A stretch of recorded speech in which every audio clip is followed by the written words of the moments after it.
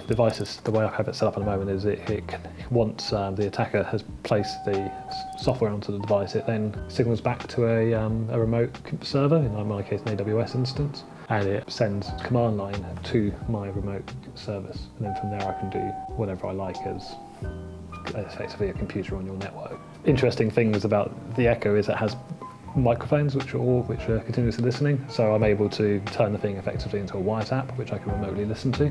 I could also use this as a leverage point to attack the rest of your network, because effectively it's just a computer on your network. So if I speak to it and do its normal tasks, it will function as normal, right? Should do, yeah. While the hack's running. So if I say, Alexa, what's the weather like today? Right now in Whitchurch, it's 17 degrees with cloudy skies. Now it is recording. So if I Pretty clear. speak to it and do its sort of normal tasks, it will function as normal, right? While the hack's running. So if I say, Alexa, what's the weather like today?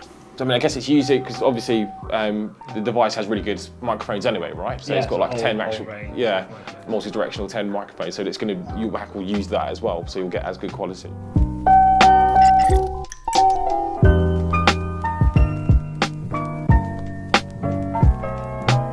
So I haven't actually explored the breadth of exactly what that can access, but certainly access all of the features that your Amazon Echo would normally typically be able to access. What about like credit card details or any personal information, stuff like that? Not that I'm aware of, but I don't, potentially.